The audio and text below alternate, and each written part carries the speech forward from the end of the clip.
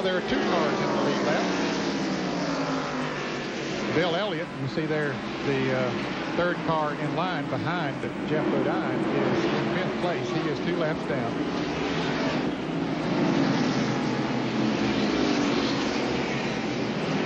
Bodine, 2 wins this year, coming at Pocono in Michigan, trying to pick up his 3rd win in 1994. Good battle between Mark Martin and Jeff Gordon right behind Bill Elliott. They're running side by side for the 6th position. Mark Martin trying to take it away. He does, going down into turn 1. Well, he almost had it. Now he has it.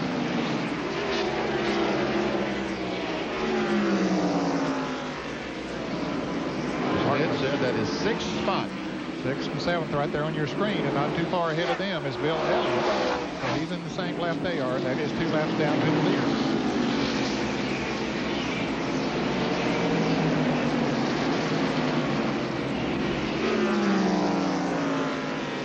Once again, Jeff Bodine is our leader.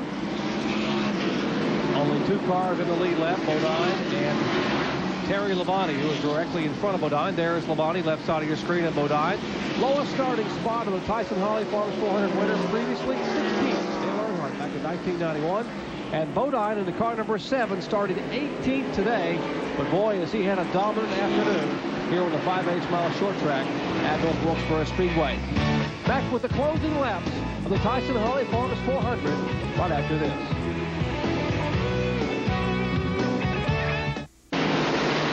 Back at North Wilkesboro Speedway as laps are winding down. Our leader is Jeff Bodine, the car number 7, right side of your screen. Backside forward. Now coming up later today, Senior PGA Tour, the Vantage Championship from Tanglewood Country Club in Clemens, North Carolina. It's just about 30 minutes from here. That's live at 4:30 p.m. Eastern Time. Playing partners Jim Dent and Larry Gilbert shot identical 66s yesterday and were tied for the lead with 2-stroke advantage over Ray Floyd, Bob Charles, and others. Lee Trevino, some 7 strokes back. Final round coming up at 4:30 this afternoon. Battle here back for 5th position. Mark Martin moving up on Bill Elliott. Bill Elliott currently has the 5th position, but Mark has moved in closer and closer on the Budweiser Ford. You're seeing exactly what Mark Martin is seeing, that big Bud right in front of him. Once again, we'll watch the RPMs, 8,300.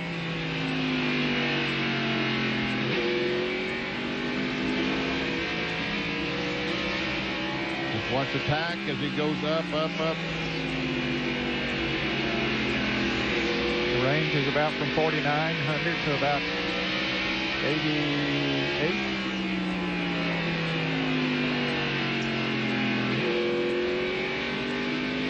Right now, until that the slowest speed he gets down to is 69 miles an hour, up to about 120 miles an hour. A little over 120, 124.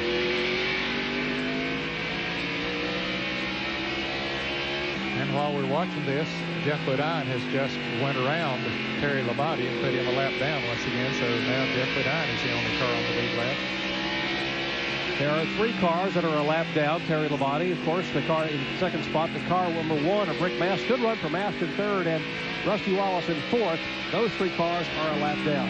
Other results around the country, NASCAR racing action. Whoa, before we do that, here's a result of contact with apparently the concrete, possibly a cut tire on the Ward Burton Hardy Chevrolet.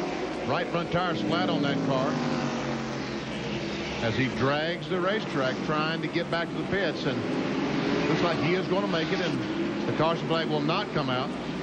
Other results around the country in NASCAR action this weekend. Yesterday, or last night at Hickory Speedway, Ernest Winslow, the winner down there. Will Hobgood finishes 2nd, Junior Miller 3rd, and Will Hobgood becomes the 1994 Goodies Dash Series National Champion. Congratulations to Will Hobgood. Stock car racing, South Boston Speedway, South Boston, Virginia.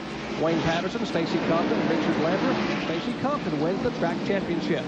Late model stock car action here yesterday. Mike Dillon, son-in-law of Richard Childress, finishes at the top of the pack. Scott Kilby, Dennis Setzer finishing 2nd and 3rd here in the Lowe's 150. And Dale Jarrett didn't do too good. He didn't make the field here for this race, but Jason Jarrett held up the Jarrett family, but he won last night at Hickory in the Limited Sportsman and won Rookie of the Year honors. Congratulations to Jason Jarrett. Well, we'll be back with about 10 laps to go and see if Jeff Bodine can hang on. Back in a moment.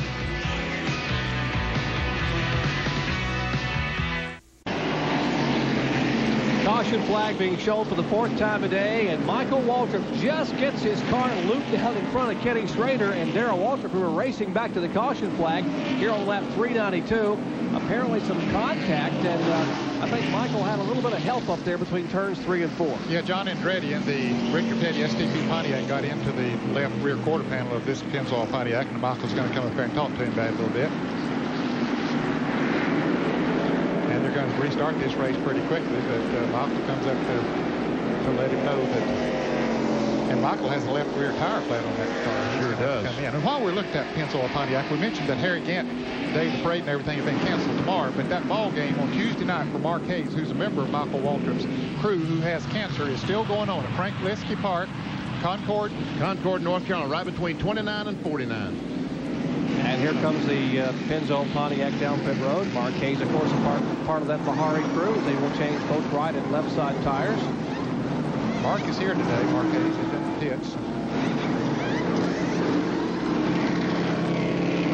going to have to pick that car up on the left side because that tire was flat over there.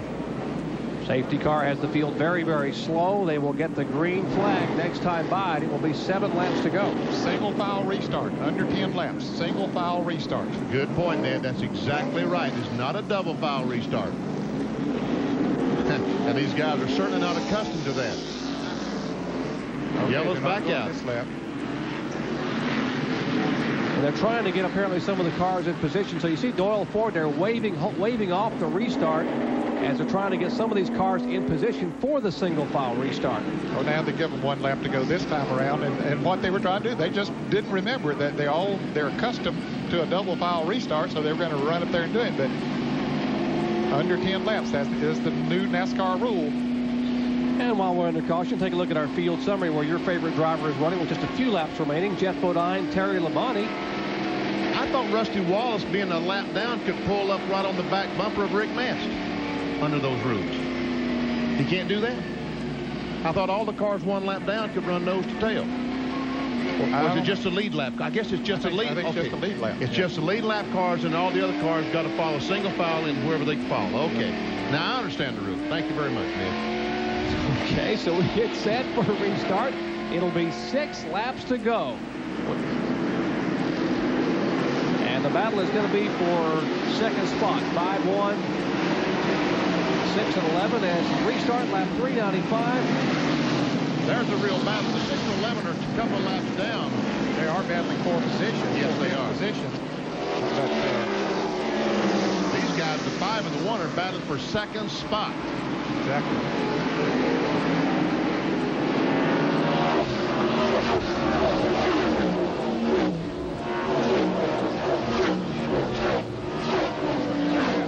Working on Terry Labonte, almost got a difference on that going into turn 1. Just couldn't quite make it.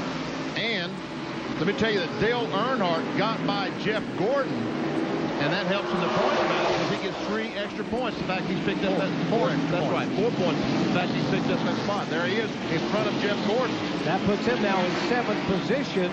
He's still 2 laps down, but now in 7th spot behind Bill Elliott and Mark Martin, who are 6th and 5th, also 2 laps down. 3 laps to go for our leader, Jeff Bodine. There's Earnhardt now showing back in 7th spot. Gordon is 8th. And Ricky Rudd up there trying to pass Earnhardt, and indeed did pass him. He didn't know what he might have been racing him for position, but Ricky is being shown 3 laps down.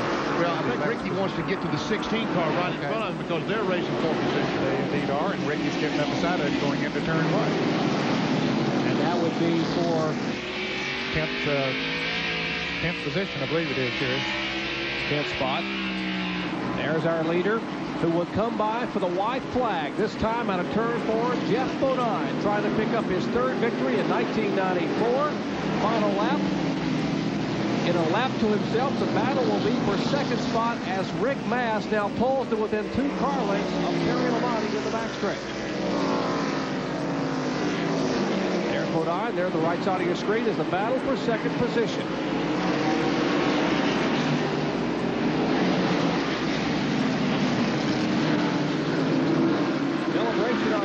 Jeff Bodine takes the win, and Rick Mast nearly catches the concrete.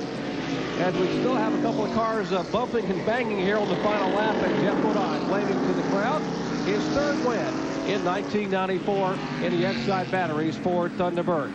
We'll hear from the winner when we come back to the Wilkesboro Speedway right after this. Television, are you out of here? Back at the Wilkesboro Speedway, Jeff Bodine has made the ride atop the infield media center and gets himself all gussied up for victory lane. I can't believe this primping. Let's listen.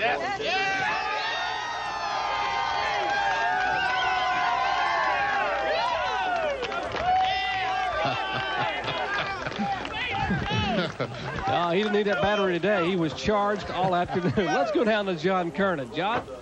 Well, Jeff Bodine, do the words dominating performance mean anything to you today? You know, I've had good cars in my life. Come here, Bob. I've had good cars. Paul, come on in here. But this is the best. And this crew, I got to apologize for last week. Same car. We could have done the same thing last week. I messed up. We did it today, though. This Exide Ford was just flying. Hoosiers, hey, they're here to stay, aren't they? Hey, this driver is the greatest guy in the world. Matt, Barry, I love you guys. You're back home. You said last week you had the same car. You could have done this at Martinsville. What'd you figure out between Martinsville and here? Same car, same everything. I just didn't make a mistake today. Last week we had a flat tire and it messed the car up and that ruined our day. Today everything went good. We got a few bumps and scratches here, but this thing was awesome out there. A lot of fun for us race fans. It got pretty wild there on some of those restarts, but a good race. It proved the Hoosiers are tough on the short tracks. We wanted to do that. Again, a friend of ours died here a little while ago, Mike Dupas. And Mike, hey, we know you're watching. This one's for you. Okay, Jeff, let me ask you one more thing. You were talking about some wild moments on the restarts. Wild moment for you when Rusty was racing you back, trying to get his lap back. Well, he's trying to get his lap back. That's what the people like to see. That's what he's supposed to do. I did what I was supposed to do. I kept him back there. Well, Jeff Bodine with a dominating performance. Let's go to the garage area where Bill Weber is standing by. With the defending Winston Cup champion, Dale, 208 points after this one. Obviously a long day, but you accomplished what your ultimate goal is. Well, when you get a chance to direct a race like we did today on TV, and then it don't come out like you wanted to direct it, you know, that's the way it goes. But still, you know, we ended up 7th after I got into the 40 car. I broke loose and got into him and caused that melee up there and got into the wall myself. But we came back and ended up 7th, so I'll take it, heck. You've had a love-hate relationship with Charlotte. Is that the big hurdle for you, Dale, to get through there? I think we'll be okay at Charlotte. We got a good race car for there, and we're looking forward to being there. Dale at Wilkesboro. Dale Earnhardt. Fade to black. Not yet. We're not quite done not yet. Now, Dale Earnhardt was in our truck and directed the opening of the telecast. Brought us on the air and went, boy, that's great when a 6-time Winston Cup champion does that for you. Dale, thanks a lot as he comes home today in 7th spot. Back with more in just a moment.